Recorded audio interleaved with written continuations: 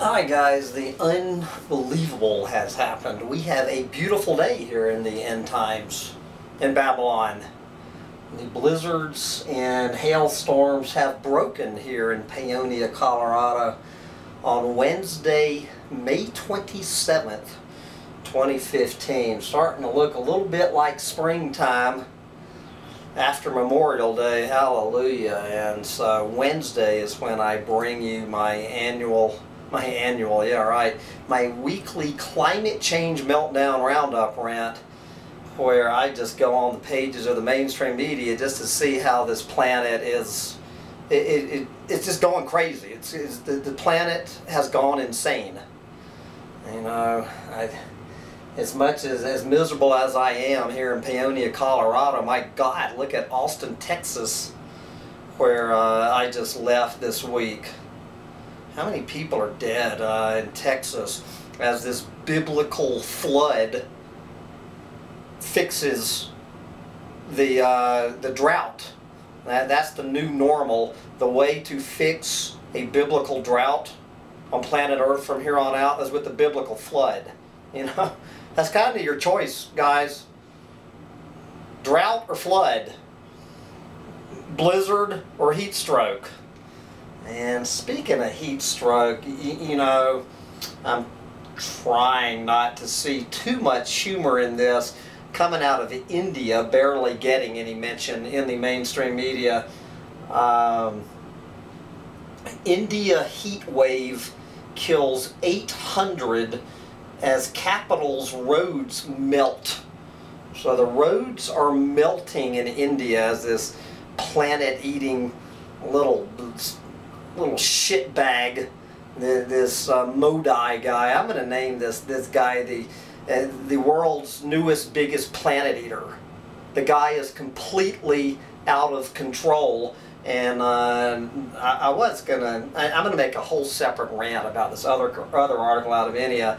If any country on this planet deserves to have 800 people frying in their houses as the asphalt roads melt, it would be India, which this is by all the doomsday forecast. India, 10 years from now, if not 5 years from now, will be the world's biggest greenhouse gas emitter.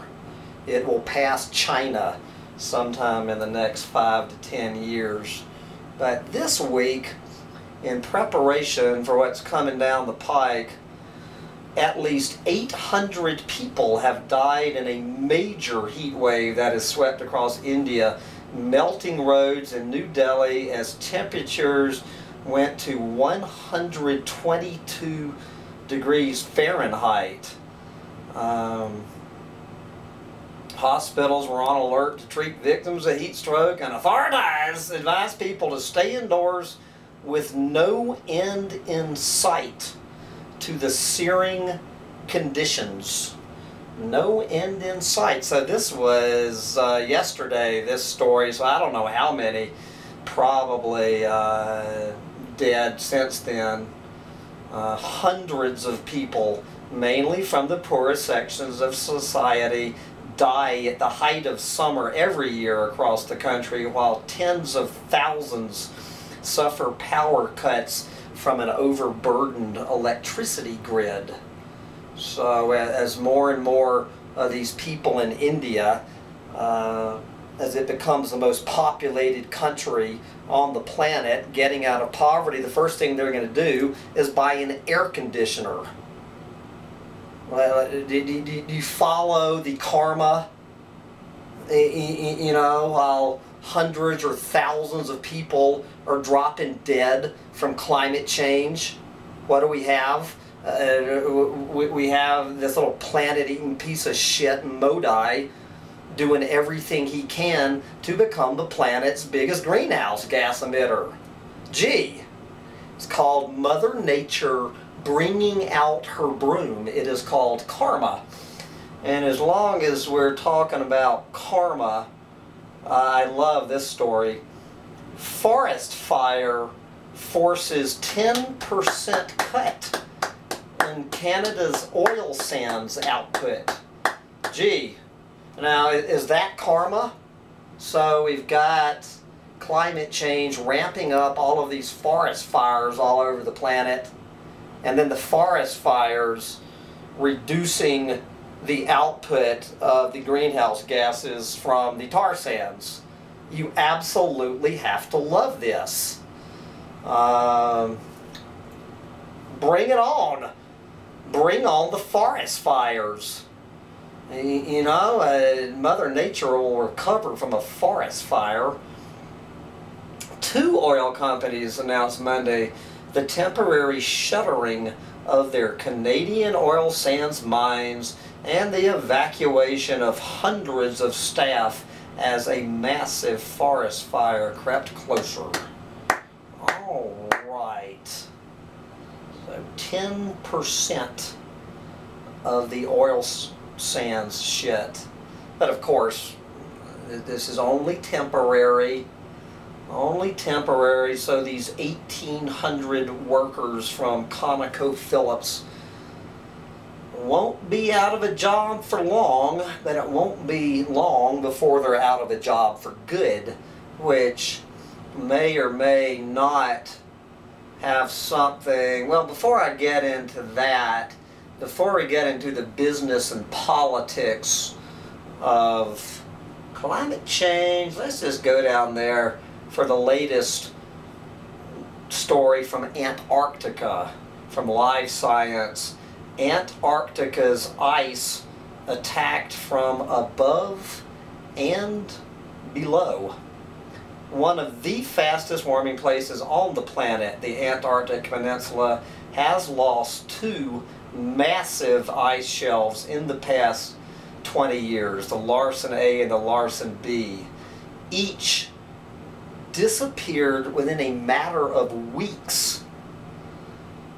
Good Lord. No one knows for sure why the ice shelves collapsed, but now a new study finds the remaining Larsen C ice shelf is melting from more than just toasty air.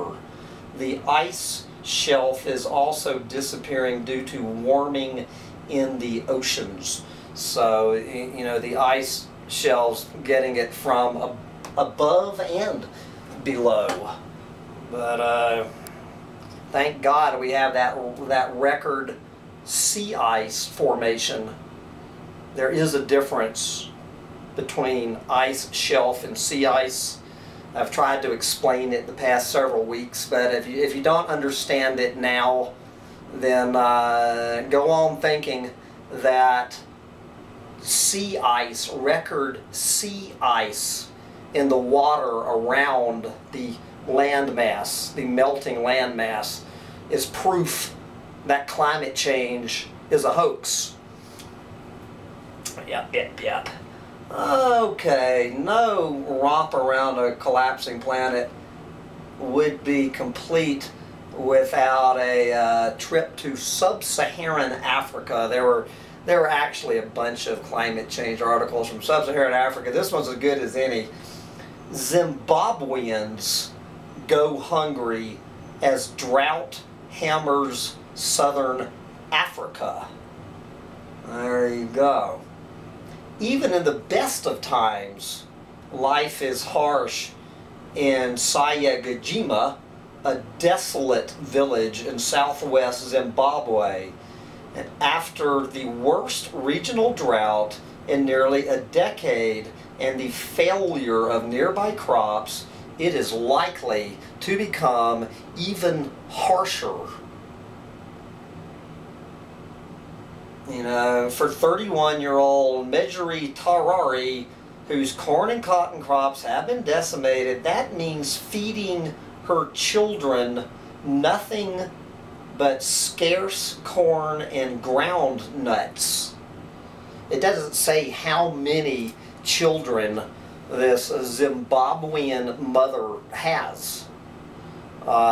She is now feeding her kids ground nuts, whatever they are.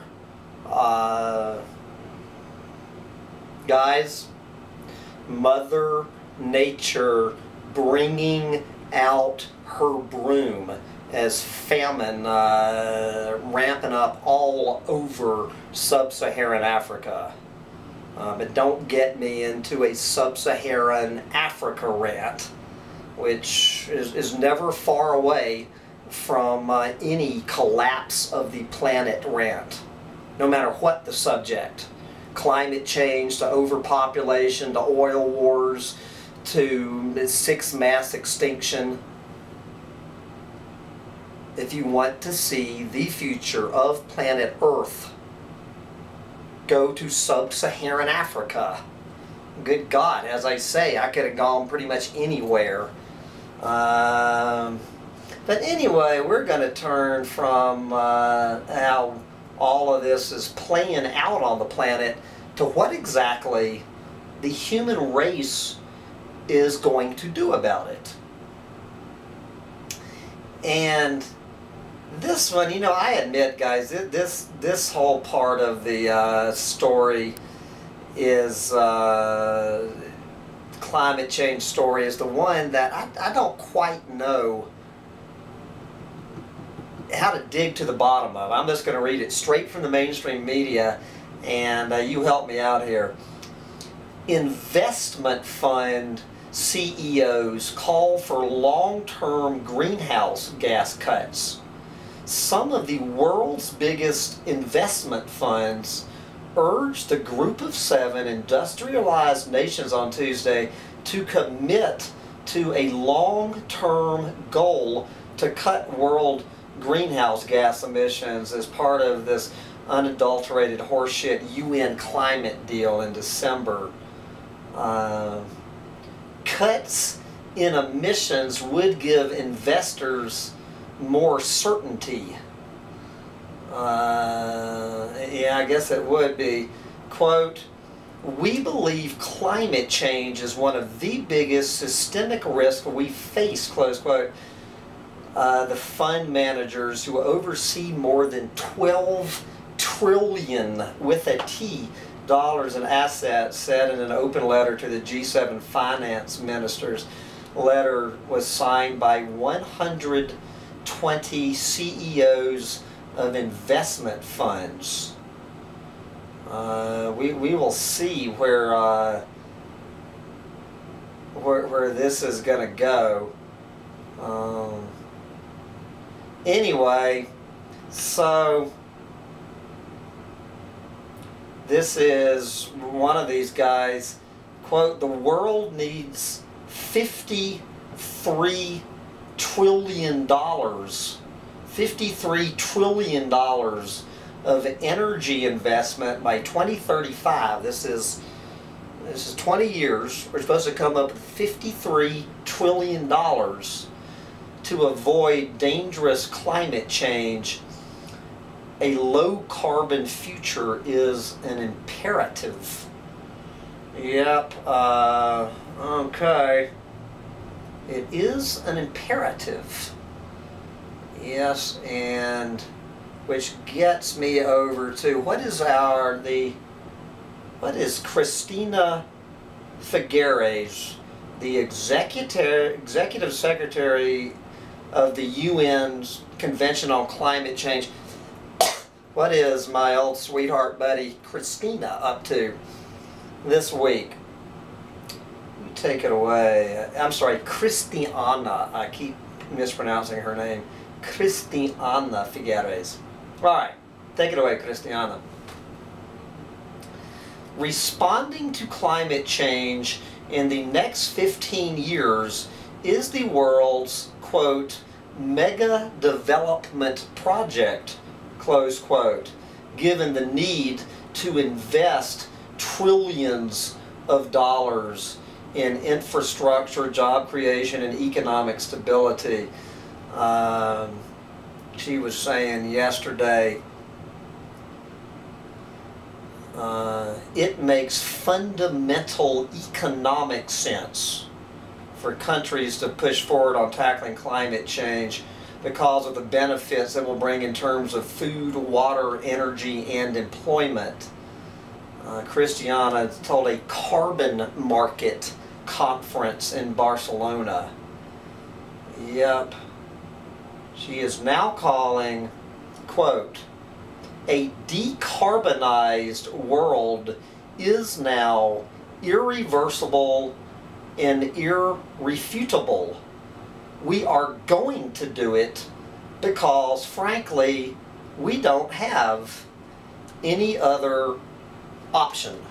Oh, come on now. That ain't even bullshit. That's horseshit. Well, I mean, it's true that we don't have any other option. That part is true. But if Christiana or these 120 CEOs think that we are going to have a decarbonized planet in the next 20 years, yes, I got some oceanfront property on Mars to sell them.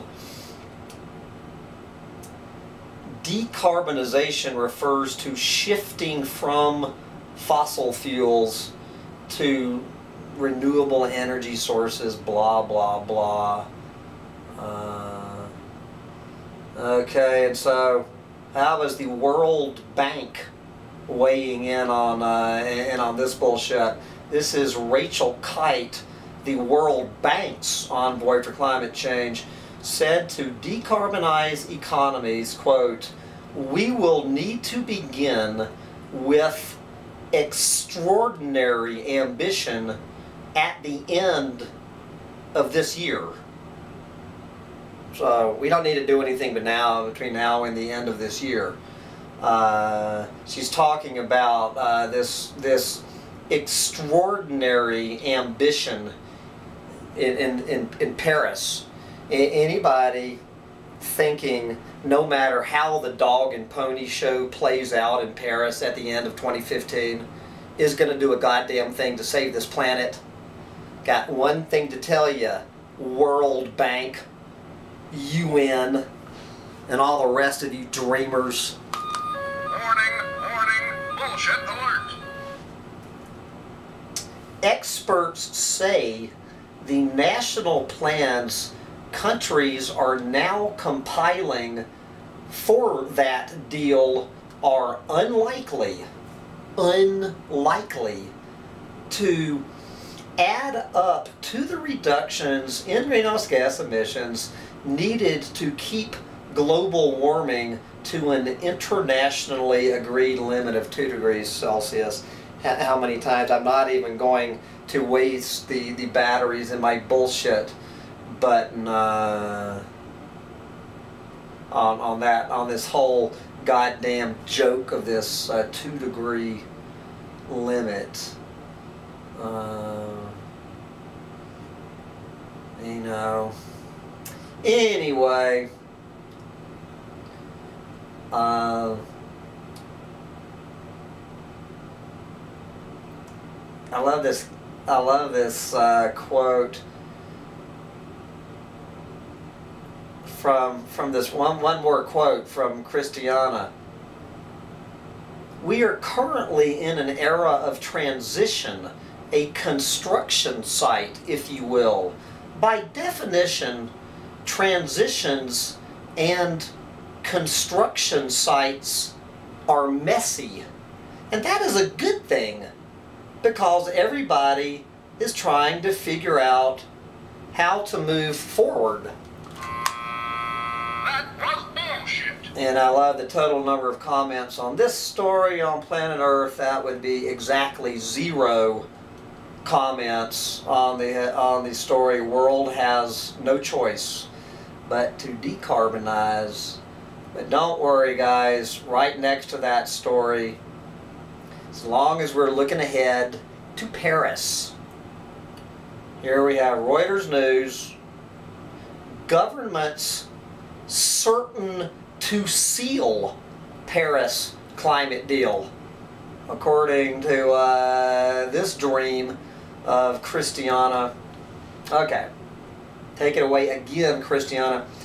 Governments are certain to sign a global climate deal in Paris in 6 months' time, even though most countries have yet to outline how they plan to cut emissions.